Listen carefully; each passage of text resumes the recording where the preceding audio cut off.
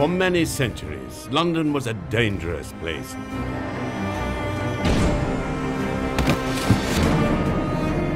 It was a magnet for the very worst kind of people. Jack the Ripper dominated the headlines, but he wasn't the only killer around. Murder was afoot. The fear of death was everywhere. But police had their work cut out to track the culprits down. In this series, we'll be investigating some of the city's most notorious and intriguing crimes. The female defendant. Sexual intrigue, vicious murder, as well as the latest technology, fed the nation's insatiable desire for gruesome stories of London's dark side.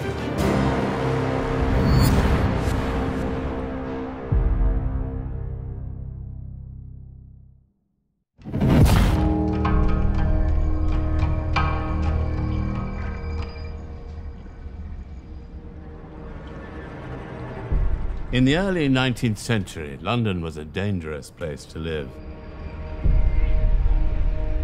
From this crowded metropolis came some of the most notorious and intriguing murder cases. In the years of the early 19th century, there was a lot of concern about crime, including Spencer Percival being assassinated. People generally were not safe from highway robbers, whether they were the Prime Minister or anybody else. Many of these killings captured the public's imagination and inspired the country's greatest writers and artists. These murders also contributed to a significant change in policing. The law had traditionally been enforced by parish constables or watchmen. People didn't want to be an unpaid policeman, which is what the constables and watchmen were.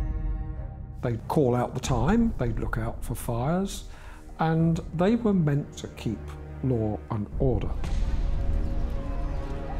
The formation of the Metropolitan Police would establish the modern force which is still active today. But it wasn't just the threat of murder or violence that frightened the people. Disease was everywhere. A cholera epidemic had raged across London in the summer of 1849. Over 14,000 people were killed. The big problem here was the Thames by this time was an open sewer. It was said it took 30 tides to float a dead dog out of London. Londoners put all their sewage into the Thames, the tide went out, the sewage came back. The Thames was also their drinking water. The residents of Bermondsey in southeast London had to suffer the tides of sewage that collected on the banks of the Thames. The leather trade dominated the local economy, and the stink of its tanneries hung over the closely packed houses. For tanning, you needed lots of urine.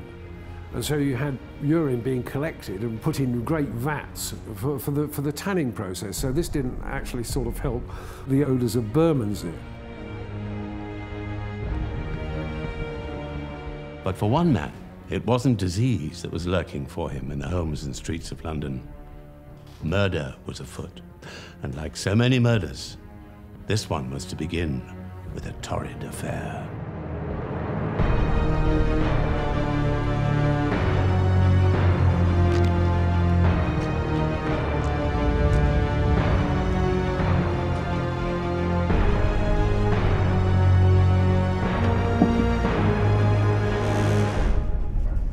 Marie de Roux was born in Lausanne, Switzerland.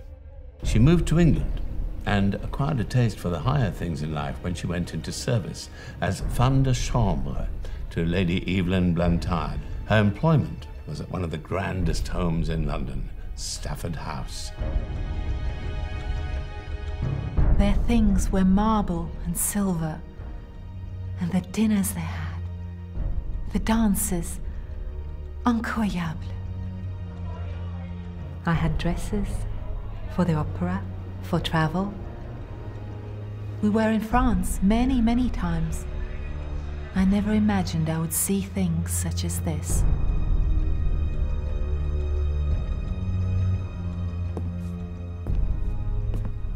That was before I was married.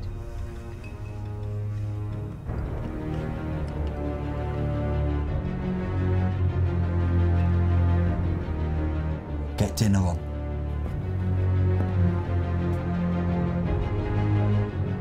In spite of his suspected criminal background, they were wed at St. James' Church, Piccadilly, in 1847.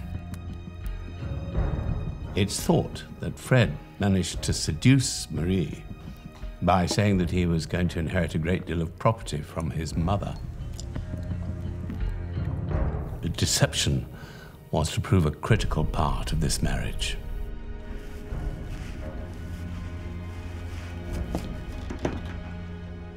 Marie had had a relationship with Patrick O'Connor before she was married, and they remained close. Patrick O'Connor was a 50-year-old, quite wealthy man who took a shine to Maria de Roux. I have to get back to the office. The relationship between the three seems to have been a sort of a casual ménage à trois. O'Connor obviously did have money, and this, I think, well, almost certainly this was the attraction for Mrs. Manning. This tryst was soon to prove deadly.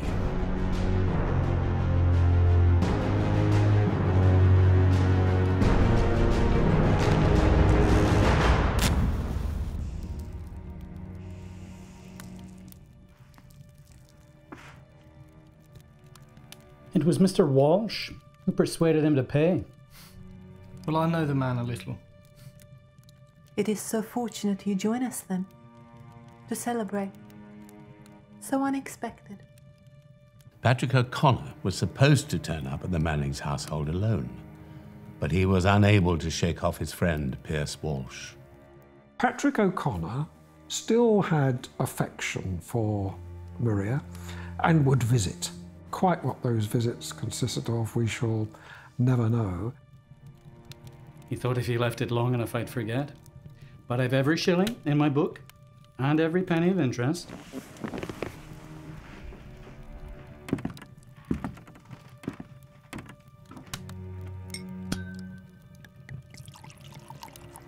Sorry, Fred.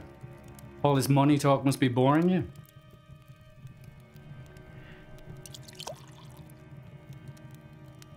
I'll take a glass while you're there.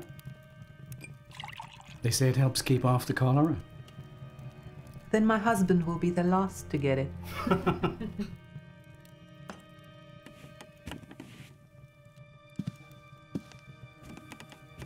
A proper man's drink. Your health?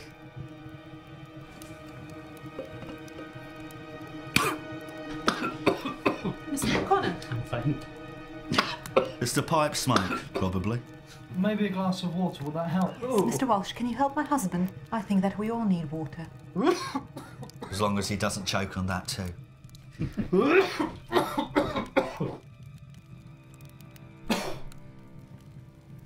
Where were you? How does he drink so much of that? 4 hours I have been sitting here with him, waiting. Maria. No. I said 6. I couldn't get rid of him. Everything was ready. I know. I'm sorry. I said 6. I'll come tomorrow. I promise. Only you? Just me. Promise. Tell no one.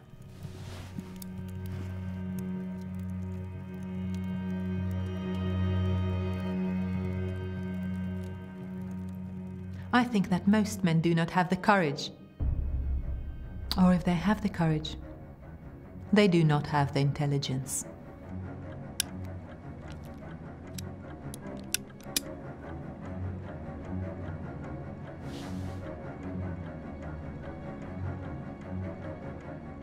On the 8th of August, 1849, things had not gone to plan.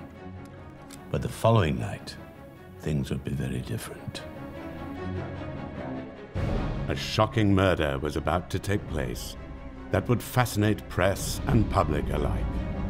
A desperate manhunt would be conducted on both land and sea. to capture the culprits. The notorious tale of the Bermondsey horror was about to unfold.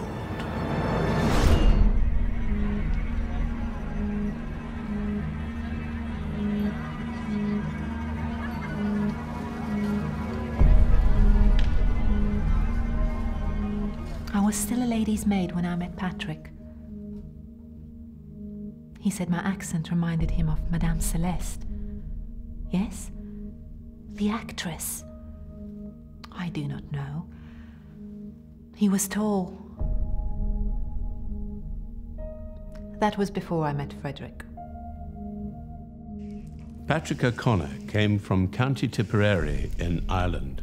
He'd found his way to London in order to make his fortune, and it's thought that he first met Marie when she was on a trip to Europe with her mistress. It's understood he was very annoyed that she accepted Frederick's proposal before he had a chance to make his own.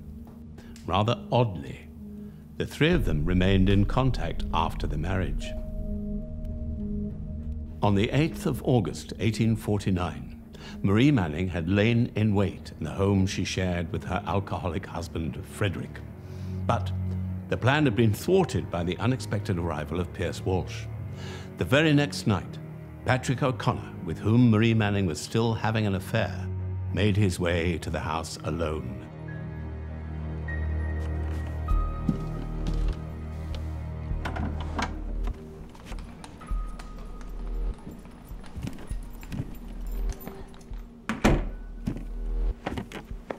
Eat first.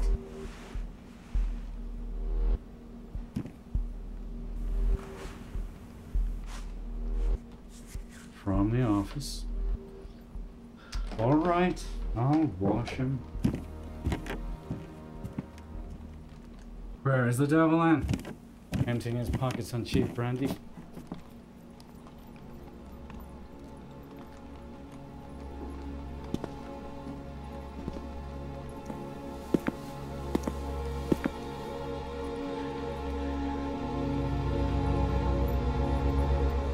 Marie?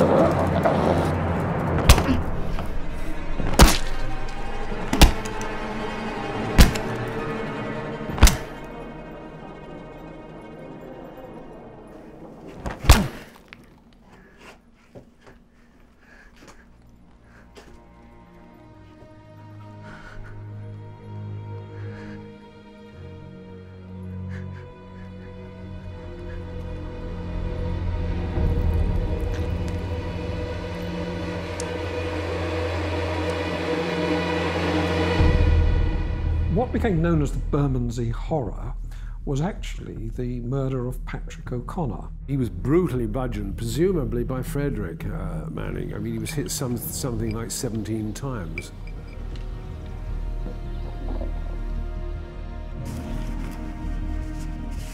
Patrick O'Connor met a grisly end.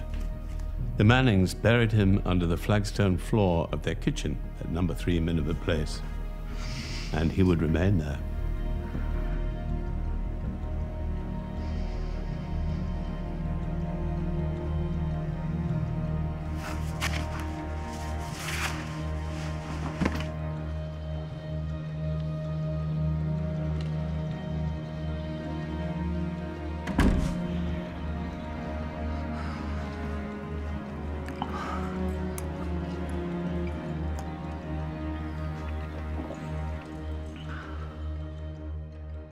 It would be a while before anyone was aware of the death of Patrick O'Connor.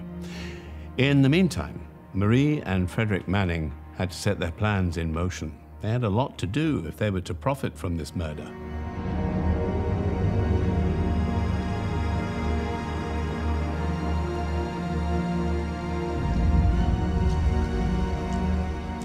I went to his lodgings. His landlady, she doesn't like me there. But if Mr. O'Connor wants it, what can she do?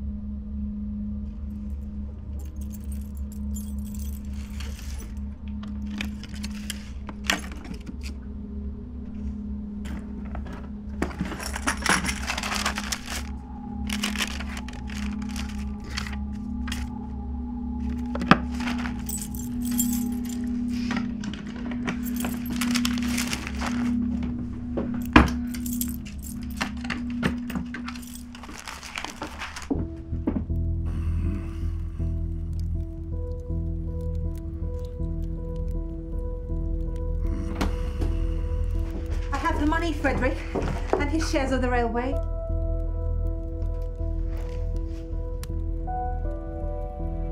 The Mannings had what they wanted. Railway shares, much like these. Patrick O'Connor was a very wealthy man, having done exceedingly well as a moneylender. But the Mannings needed to act soon, because people would inevitably notice the disappearance of a well-known figure like Patrick O'Connor. And what is it you say to them? That I've got some shares I'm wanting to sell. What shares? Eastern? Eastern Counties Consolidated Stock. 20 shares. £120. Bon. And what is your name? Patrick O'Connor.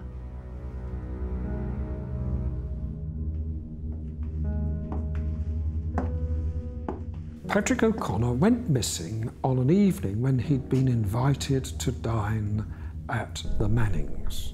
And when he didn't turn up for work, people got concerned, started to make inquiries.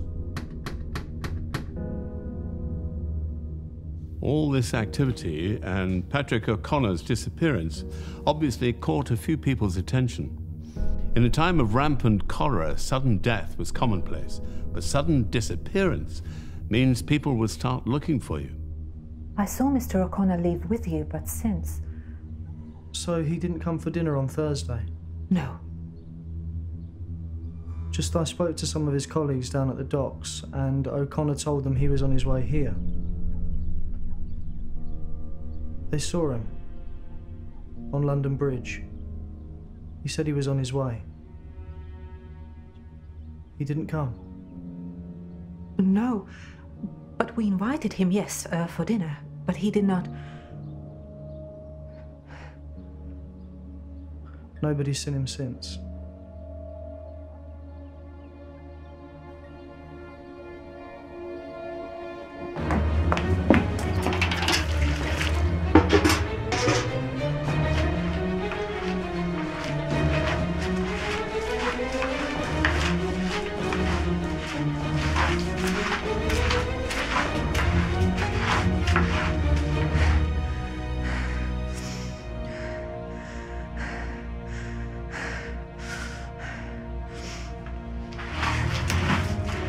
It would only be a matter of time before the Mannings fell under suspicion. But in the meantime, it would require quite an effort on the part of the new London police force to unravel the mystery of what happened at number 3 Miniver Place, Bermondsey, and even more, to track down the perpetrators and bring them to justice.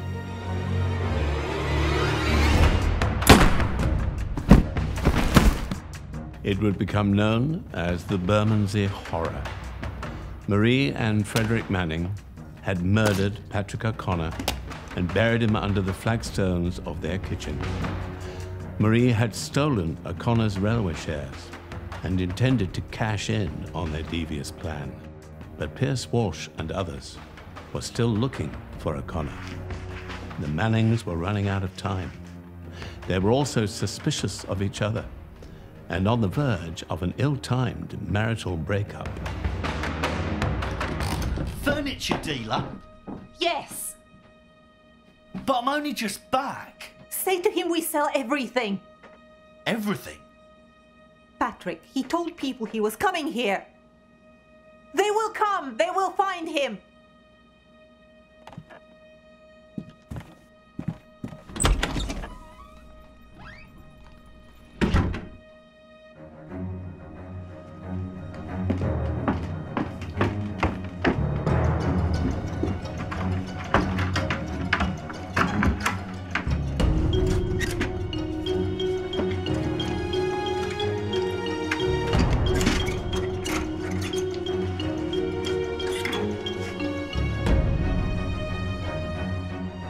One dress. That was all I kept from my work for Lady Blantyre.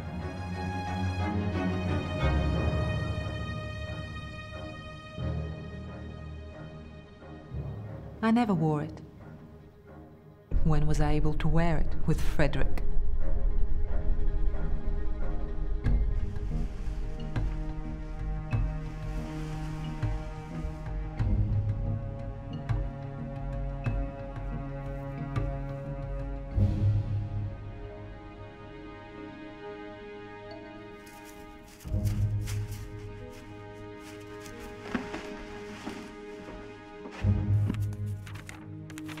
I was taking what I was promised.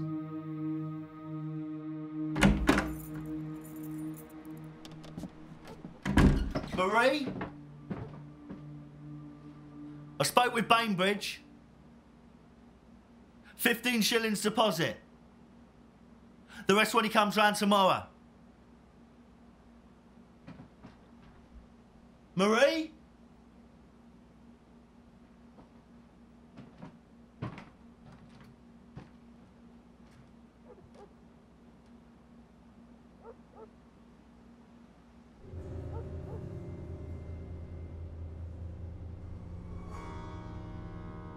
Marie Manning was gone.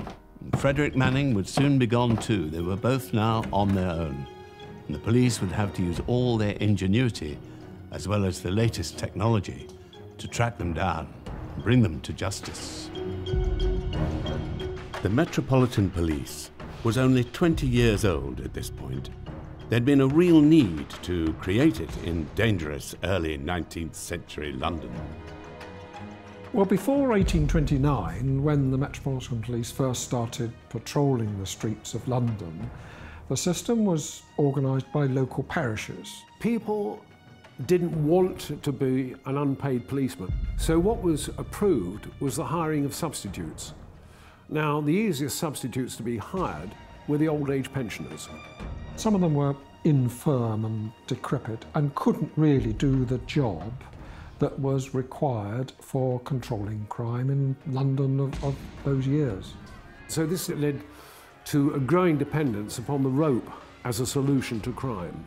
In the reign of Henry VIII, the death penalty is in for about 25 offences. By the time Dickens is a boy, it's in for over 200. You could be hanged for murder, you could be hanged for writing on Westminster Bridge. You could be hanged for stealing, you could be hanged for impersonating a pensioner. Age was no limit. As late as 1830, a boy of 9 was sentenced to be hanged for setting fire to a house. London had been rocked by the Ratcliffe highway murders, in which 2 families were attacked, leaving 7 people dead. They arrested John Williams, who actually committed suicide in prison, and then the Home Secretary ordered that his dead body should be displayed on a cart, and there was this great procession that went through Wapping, and then they buried this John Williams with a stake through his heart. The city suffered terrible crimes, but remained without an adequate law enforcement agency. This problem was addressed by Robert Peel, Home Secretary, in 1829, he brought in the Metropolitan Police Act, which created the world's first modern police force. Of course, once it had gone through, all hell broke loose because people did not want a police force. And so when the first policemen went out on the streets at the end of 1829, they were stoned, they were held down in the road while coaches and horses were driven over them, they were beaten up, there were cases of men being blinded. Even though it was only 2 decades old by the time of the Mannings murder, the force had already dealt with several high-profile murder cases. Thomas Griffiths Wainwright, a case that was to prove a challenge for the new London police force. He was one of the city's earliest known serial murderers. Thomas Wainwright ended up taking up life assurance policies and then poisoning his wife, his sister-in-law, and so on. The evidence against him could only be proved against one of the victims, and he, instead of going to the gallows as was confidently expected, he went to, he was transported to Australia, and he died there some years later. His life story was to prove intriguing to some of the nation's greatest writers. Oscar Wilde was inspired to write Pen, Pencil and Poison after hearing his story, and we think it's Wainwright who was referenced by Arthur Conan Doyle in his Sherlock Holmes case, The Adventure of the Illustrious Client.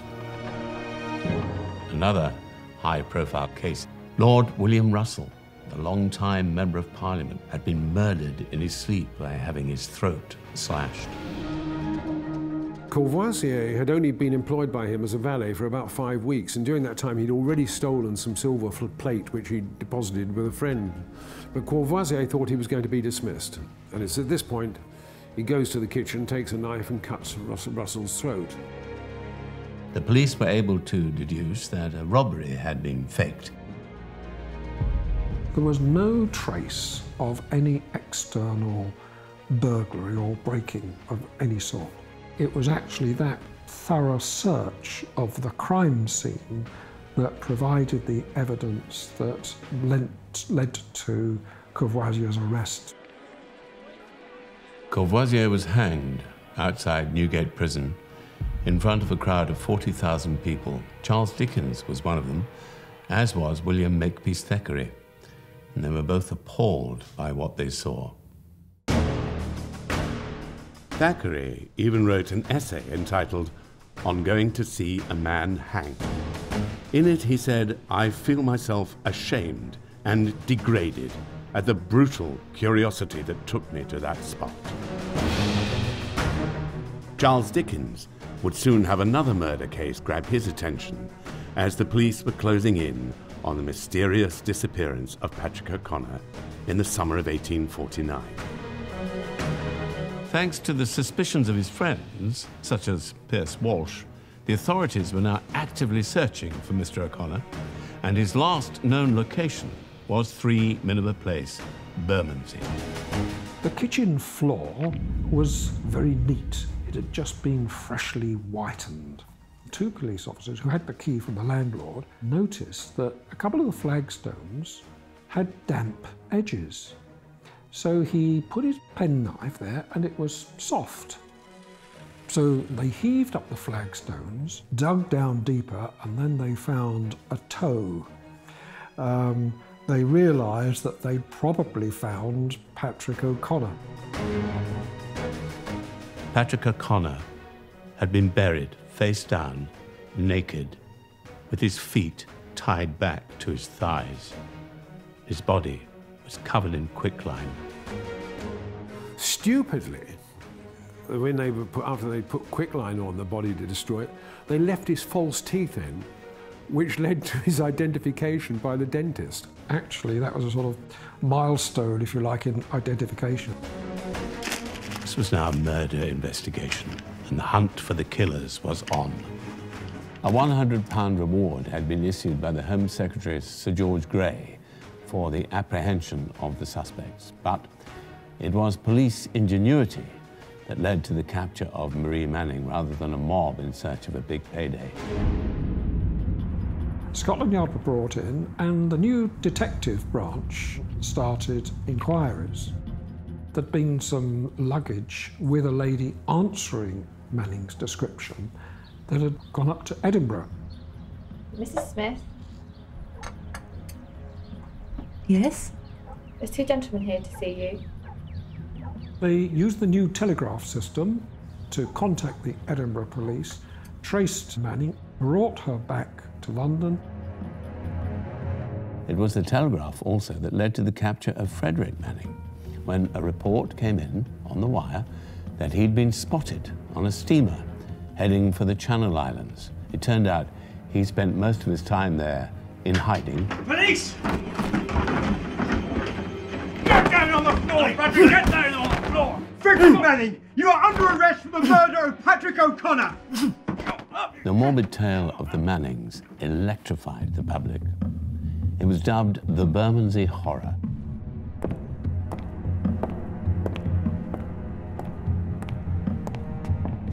The Times even reported that she was reading their report of the crime when the messenger of justice interrupted her studies.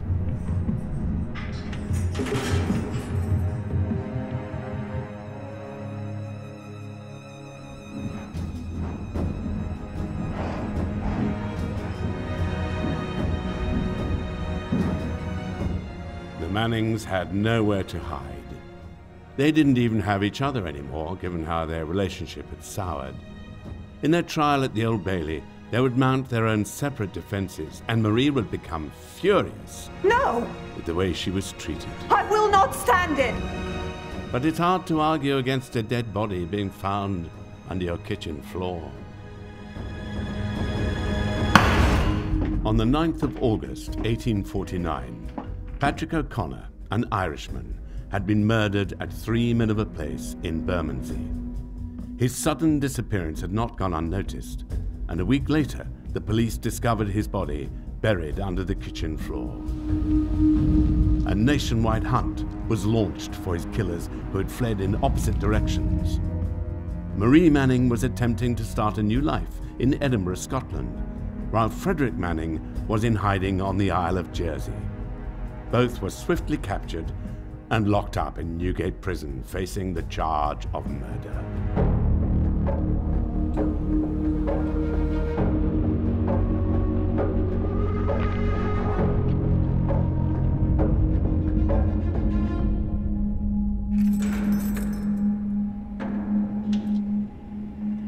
The Mannings' trial at the Old Bailey was the talk of the town. It seemed everyone had an opinion about the Bermondsey Horror. Frederick Manning's defense was simple. He wanted to exploit the intense negative press surrounding Marie Manning to his own advantage and blame the whole thing on her. She was, after all, the foreigner in the midst.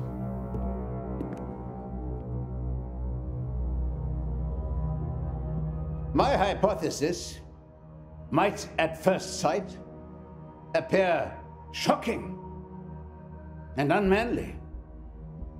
We're all in the habit of associating the female character with mildness and obedience, and the male character with power and strength. This rule is not a universal one, however. History teaches us that the female is capable of reaching higher in point of virtue than the male. But when she descends to vice, she sinks far lower than our sex. My hypothesis, then, is that the female defendant, Manning, premeditated, planned, and concocted the murder, and made her husband her dupe and instrument for that purpose.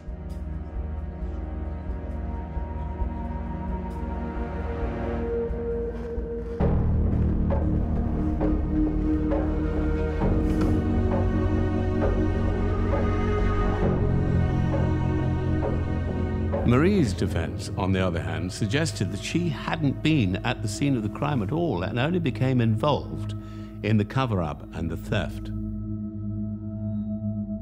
I don't think there was any particular reason to think that they weren't acting in concert together, and they both escaped together, even though they escaped in different directions. I can't believe that he would have had the courage to do it on his own. I think he would have had. I think she was the driving force there. Marie refused to look at her husband during the trial and testified that O'Connor was more to me than my husband, and that he'd been killed by Fred in a jealous rage. But it was Marie who invited the victim to dinner, and it was she who'd taken delivery of a new shovel on the very day of the murder. Could it have been fear for her own life in the face of a violent, jealous, dangerous man that made her steal the victim's money? Could it be that same fear that made her flee to Scotland? I think it was almost inevitable that they would be found guilty. I mean, they had the railway shares, and the body was found under the flags in their kitchen. In those days, trials at the Old Bailey were very short. They took place very, very quickly. Certainly in the 18th century, the average Old Bailey trial lasted about 10 minutes. A jury would be sworn in for the day and would deal with several cases. So, looking back, the criminal justice system seems a bit rough and ready by today's standards. But by the standards of the day, they would have been regarded as fairly convicted, I'm sure. The jury took just 45 minutes to reach their verdict. Frederick George Manning and Maria Manning, you have been convicted of the crime of murder. No! I will not stand it! You are to be ashamed of yourselves.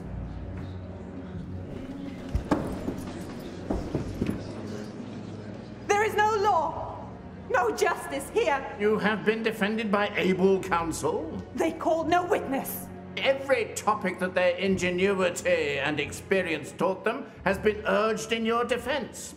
You have been found guilty upon evidence that clearly leaves no room for rational doubt in the mind of any human being who has heard the evidence. There is but one sentence open to me consistent with justice: that you be taken hence to Her Majesty's jail in the county of Surrey, and thence to the place of execution, severally to be hung by the neck until you be dead. And may the Lord have mercy upon your soul.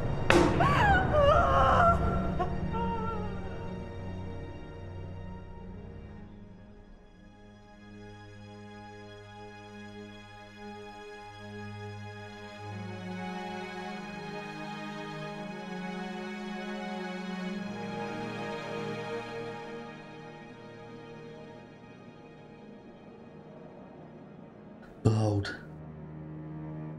thou desirest truth in the inward parts, and in this hidden part thou shalt make me to know wisdom. Purge me with hyssop, and I shall be clean. Wash me, and I shall be whiter than snow.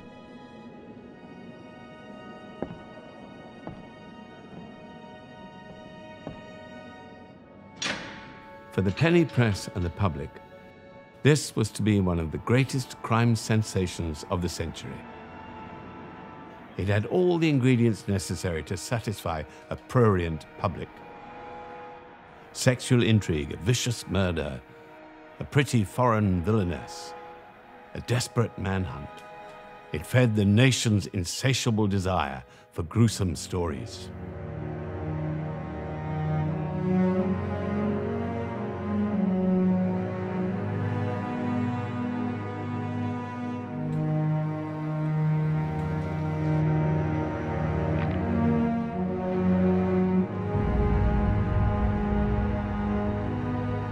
The Mannings were hanged on the roof of Horsemonger Lane Jail before a crowd that some people said was 50,000 strong.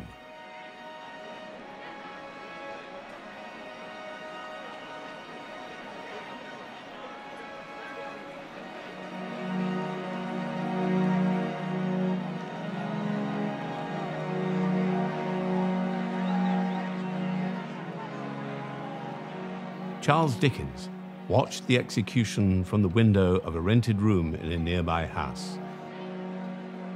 He attended the public execution of the Mannings by Horsemonger Lane Jail and felt very disturbed by the way that the crowd reacted.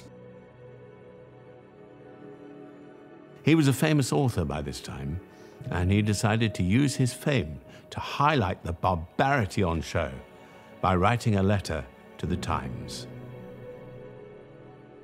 Sir, I was a witness of the execution at Horsemonger Lane this morning. I believe that a sight so inconceivably awful as the wickedness and levity of the immense crowd collected at that execution this morning could be imagined by no man. The horrors of the gibbet and of the crime which brought the wretched murderers to it faded in my mind before the atrocious bearing, looks, and language of the assembled spectators. I do not believe that any community can prosper where such a scene of horror and demoralization as was enacted this morning outside Horsemonger Lane Jail is presented at the very doors of good citizens and is passed by unknown or forgotten. Public executions were part of London life and drew enormous crowds, particularly for controversial murders. Dickens is critical of the Mannings execution, but he's not against hanging, he's against public hangings. Charles Dickens may have been rightly appalled by the spectacle of the Mannings execution, but he was inspired to write one of his greatest novels, Bleak House. The character of Hortense, maid to Lady Dedlock, whose tumultuous past drives much of the story, was based on Marie Manning. So, that was the tale of the Bermondsey Horror, one of the most notorious murder cases of the 19th century. It wasn't only Charles Dickens who got caught up in the shocking story. The case continued to be discussed for many decades after the Mannings execution. In fact, it was widely believed that the black satin dress that Marie Manning wore for her public hanging led to the sudden unpopularity of that fabric and a new epithet for Marie, the woman who murdered black satin. Like so many stories associated with notorious murders, I think that one's a bit of an urban myth. But what is true is that this case enraptured the nation. The Bermondsey Horror became a key tale in the story of London's dark side.